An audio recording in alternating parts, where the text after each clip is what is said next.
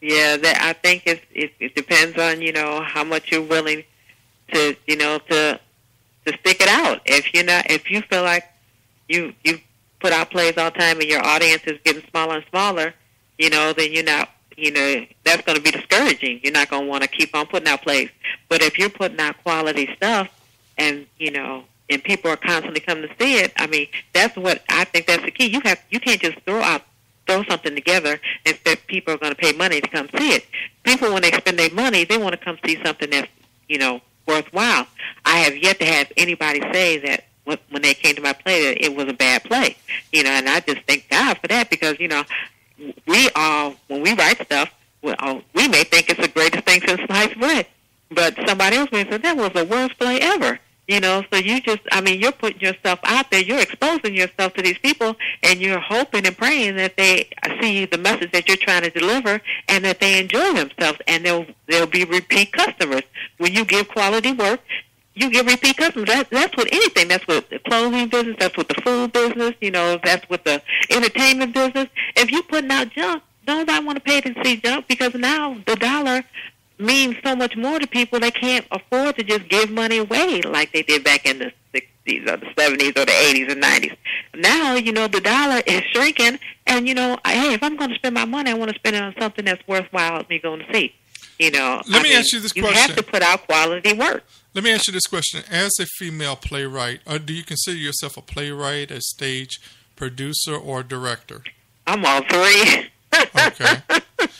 I produced my play, I directed it, and I wrote it. Okay. So I'm all three, and I intend on being all three.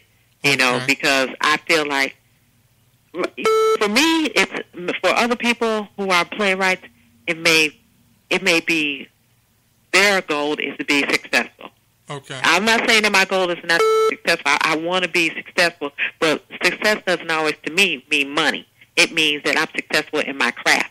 And some people want to be famous. Some people want to be rich. It's no matter what they want. But my thing is just that I have a passion for this, and if I really don't make any money, I'm still going to be cranking them out, because this is what I want to do. This is a legacy I'm leaving for me, myself, and my kids, and my grandkids and stuff. I want them to know that, okay, their mother, their grandmother, had a vision, had a passion, and pursued it. It's not that I'm doing this for anybody else. I'm doing this for Lori. Why did you pursue this? Why are you pursuing it? Because this is a passion that I've had since I was little. And I've always wanted to do this. And so even if I don't get on the scale of a Tyler Perry, I'm still out there doing it. If you don't try it, how are you going to know if you fail or succeed? Because I never have wrote a book before. That's why I said I'm going to write a book. These are things that I'm checking off on my bucket list that I want to accomplish before I leave this earth. And you don't know when God's going to be calling you home, so I want to get this accomplished. So this is what I want to do. This is what I'm passionate about. This is what wakes me up in the morning that I think about. These are the things I think everybody should do their passion. They should not do what they, hey, we all have to make, logical decisions that, hey, if I can only get this job over here and it's paying the bills, okay, I'm not going to quit that job because it's paying my bills, because I have a passion to do something else. But save towards that passion. Work towards that passion. Constantly work on that passion every day. Don't just let it die in the grave with you. Do something about it, because there's a lot of ideas and a lot of passion that's dead out there in the grave, in the cemeteries, because people just didn't get the umption or got that push or got that motivation from somebody just to do it. Their passion wasn't strong enough. It wasn't burning enough. Now I have accomplished that, and, I only want to do more. Okay. And a lot of people just don't do that. But this is what I want to do. Let me ask you this. Okay. As a wonderful mother, playwright, you're about to be married. We've talked about finances. How is this playing on your home as a playwright? I have a lot of young listeners, a lot of up-and-coming playwrights.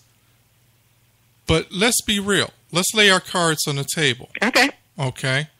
Because the number one factor that breaks up a home is finances. Right. Okay? You're in a field that demands a large quantity of finances. Mm-hmm. Mm-hmm. You have done one play already. Right. Okay. You haven't done 13, 15. How did that play a factor in your engagement? I know you're probably planning a big wedding, 20, 15 to 20 bridesmaids, groomsmen, big old tier cake, 12-tier cake, Chateau Boucher, and Condessa Del Mar. No. Or out there in Romeoville. No. How has this actually played financially, and how many friends have you lost? How many friends have you gained? Now that's what we need to do. Yeah, let's get down to the nitty gritty. Okay. Like I said, I had a passion for it for a while. All right. So I save a little bit every now and then, to put it towards it. So my first run, I had saved up all this money, and I've spent every single dime on it plus some. But that's because I knew I was going to need to get stuff for a set. I knew I was going to need stuff, for advertising. I knew all this stuff. And it wasn't like I just went and woke up and said, I'm going to do a play, and then, didn't realize that there was finances involved in it. I knew I was going to need stuff. So I logically and strategically, I planned for that. So then, when after my second run, all that stuff I needed before, I didn't need the second run because I had it. So I didn't have to have as much, but then the audience wasn't as big. So that's what I'm saying. If people get discouraged by that, I didn't get discouraged by that. I'm like, okay, hey, at least people are coming to see it. That's my thing. People are willing to come see. People who don't even know me, never heard of me, are willing to come see this play. So I said, I'm in a good place. Now, as far as the friends, yes. Well, wait a minute. Let me back up because you're talking about wedding stuff. No, I'm not planning no big wedding. I'm not doing all that. I don't do that type of stuff. I've been married before, and so I don't need to have the big, foo-foo wedding. I don't need all that. It's ridiculous. People need to. When you get older, I hope, at least I used to think, people would become more mature and more wiser, and would be more, careful on how they spend their money. Throwing all that money out the window is not important to me. Just having a small wedding, okay, cool, fine. Friends. Yeah, right. My friends, oh my gosh. When I first wrote my book, because my book is titled the same thing. I wrote my book, and I said, people were like, oh, so excited. Oh, yeah. I'm going to support you, woo, woo, woo. And I was like, okay. So when my book came out, a lot of them didn't buy the book. And I'm like, okay, I'm not going to put nobody for not buy a book. But if you said you were going to buy it, I expected you to buy it. But if you didn't, I'm not going to hold that against you because everybody is entitled to. Maybe their finances wasn't in line at the time when the book came out. How much was your book? It was just $20. $20. Yeah. Okay. But hey, I've been a single mother, so I know $20 is a lot when you don't have any. So I get there, but but my friends weren't in that area. But but I'm giving them an excuse. So I'm not holding nothing against nobody because it's not about that. But then I did the play, and then I started noticing people were unfriending me on Facebook, and I was like, what's going on? The closer it got to my play, the people started unfriending. So now they had the obligation of coming to the play. They didn't buy the books, and now they had to come to the play. And, they just wasn't feeling that. And it's like people stopped talking to me. I had a friend who was very, very supportive. She's like, if we had a definition of a friend, her picture would be in the dictionary. She is such a good friend. She's so supportive. She's not jealous. She's not vindictive. And she was promoting my play for me. I didn't even ask her to do that. She just went out and started promoting my play for me. And so she went out and sent some people some Facebook posts and stuff and say, come support Lori, from some of the people that we knew from the neighborhood are on Facebook that we grew up with. And so one of the girls that we grew up told her, don't ever send me anything that has anything to do with Lori Hardy. And she's like, okay. And so she asked me, what did I do? I said, I didn't even know. I ain't talked to her in years, so I don't know what I did to her. It was just jealousy. They just don't want to see you succeed. It's like, that's what I was talking about earlier. People have passions, but they don't pursue them. And then they get mad at you when you pursue your passion. It's like, like, why you get mad at me because I went on ahead and did my, you sitting here holding on to your passion, don't want to do nothing about it, but you want to get mad at me because I'm doing something about mine. Maybe because you didn't ask them to be in the play. They didn't ask to be in the play, but if they had it, I would say you have an audition like everybody else. I put some of my friends in the play. I've been told to come and audition, so, but it ain't like that. But it's just the people are just so jealous, they don't want to do nothing, but they don't want you doing nothing either. And that's just so unfortunate because I'm so happy for anybody who's out there doing what they want to do.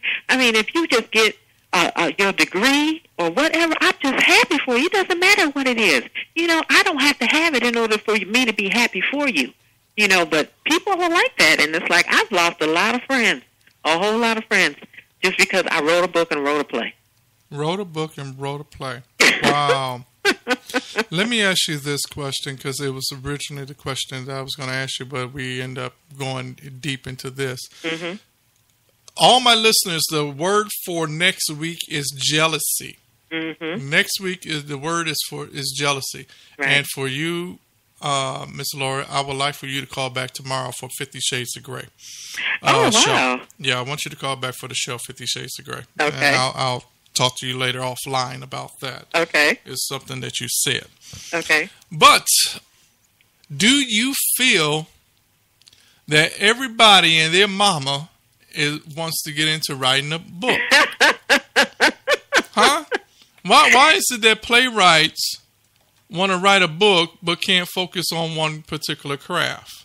You know what? And that's interesting that you said that because I started writing books. Okay. Let me back up. I started writing plays, but then I said I wanted to write a book. Why? And my creative mind, I'm constantly thinking about things I could be writing. I can write a book about this. So I had 4 books going on at the same time. And so finally I said, you know what, I got to focus and just write one book. So now I got that out of my system. So now everybody, when I wrote my book, and nobody knew, most people didn't know about my play, they asked me, when you going to write your next book? I said, books are not my thing. My thing is play. Because I'm already, before I really published my book, I had already almost finished my play. So I said, plays are my thing. Books are not my thing. And so they're like, well, don't you want to write more books? Not really. Because, even though I can write another book, I really don't want to write another book. I was just talking about this with my fiancé and my daughter yesterday. They talking about that I really need to write another book because it's the book that we've been talking about. And maybe I'll write that one. But at this point in my life, plays are my thing. That's what I want to do, and that's what I need to stay focused on. I think that's the reason why a lot of people go from here, there, and everywhere, because they're trying to be successful at something.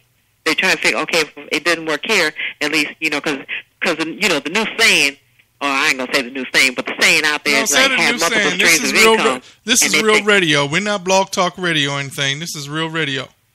So go ahead, say what you got to say. Yeah, they think that if you have multiple streams of income, you write a book, you write a play, you got money constantly coming in, and it's like I just don't think that you can constantly focus on all that, especially because I'm still working every day, so I don't have time like that to focus on book plays and all that. I just don't, So I want to stay focused on one thing, and that for me is plays. Okay. So if you had to do it all over again, without a doubt, without thinking about anything else, what would you do differently? I would not commit, I hate to say this, I would not commit it to pain unless it was like a condition in there. Because even though I like to keep my word, it's like being a new playwright, you don't know what the outcome is going to be. And like I said, thank God my first run was very, very successful. But my second run wasn't as successful, and it's because of the area. I know, the area and the people. Most people have seen it, so I would put a different clause in there. That's probably about the only thing. Everything else, I would do the same. Because I have a great rapport with my actors. They say that I'm the best director that they've had. And I'm grateful for that. Because I've heard the horror stories. And acting is a very small family. You meet the same people over and over and over again. Even the actors meet the same people over and over again.